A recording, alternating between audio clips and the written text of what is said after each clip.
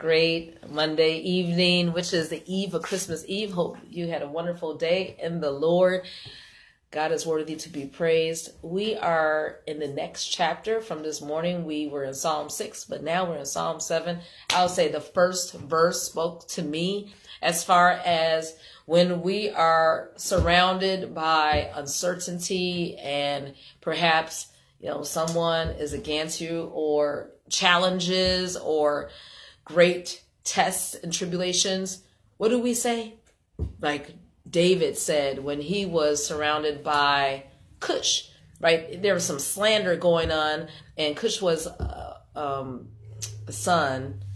descendant of the Benjamites. Well, anyway, he was saying, look, even though there's hearsay, negativity, verse 1, and we have to do this, son. O Lord, my God, in thee do I put my trust.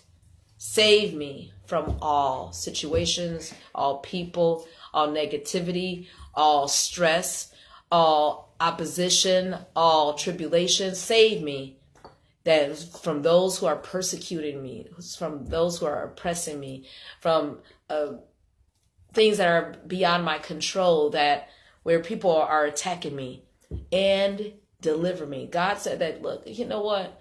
You don't even have to worry about the situation because I am your Father. I am the one who will carry you.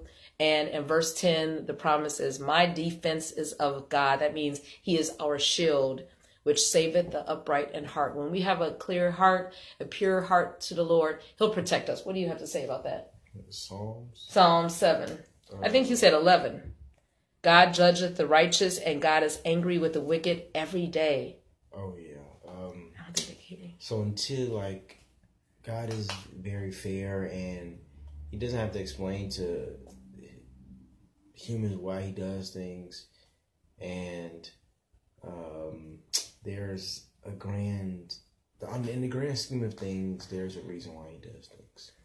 Right. We might not understand. Our thoughts are not his thoughts. Our ways are not his ways. We just have to trust God. That's why we put everything on him. Amen. And because today is December 23rd, we went to Proverbs 23, and so much spoke to me, but I know verse 4 spoke to both of us. Labor not to be rich. We're talking about school and majors and classes. You're about to schedule your spring semester courses, and I always go back to the original intention. What's your objective?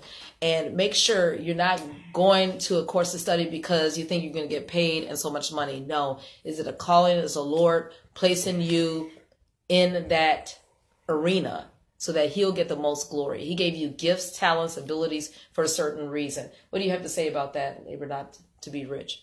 That's the truth. Because what? God will bless your efforts when you have good intentions. Your heart, right, is pure, because it says that riches will make themselves as wings and fly toward heaven. They're only temporary. They're here for a little while. When you're gone, someone else will enjoy them. So that is not the reason to work. It's good to bless your descendants, right, your children's children, but most of all, while you're here, you're on assignment, you're on mission. The Lord was very intentional as far as what he poured into you because he wants some output so that others will be blessed. Amen. And look, what else have blessed me? My son, if thy heart be wise, that's in verse 15, my heart shall rejoice, even mine. So do not, look at others. Do not envy sinners. Be in the fear of the Lord all day long. And don't hang around with those who are greedy. What were you saying about greed? You had a good quote yesterday, something about greedy. I forgot. Yeah, I forgot too. But anyway, the drunkard and the glutton shall come to poverty, and drowsiness shall clothe a person with rags. No, we want to be clothed with the righteousness of the Lord. So let's just make sure that we keep it vertical. And is there anything else from Proverbs 23 that spoke to you? Yeah. For as a person thinketh in their heart, so is he or she. So let's make sure that we have righteous, great thoughts from the Lord. Ask the Lord to give us a clean heart. If we have to go back to Psalms 51, create in me a clean heart, renew a right spirit, he would do it. And know that he will establish our thoughts so that we can get his will accomplished. Amen. Okay, hope you have a wonderful evening in the Lord. And pray for Timotheus because he's going to decide on his classes for the spring. Good day and good night.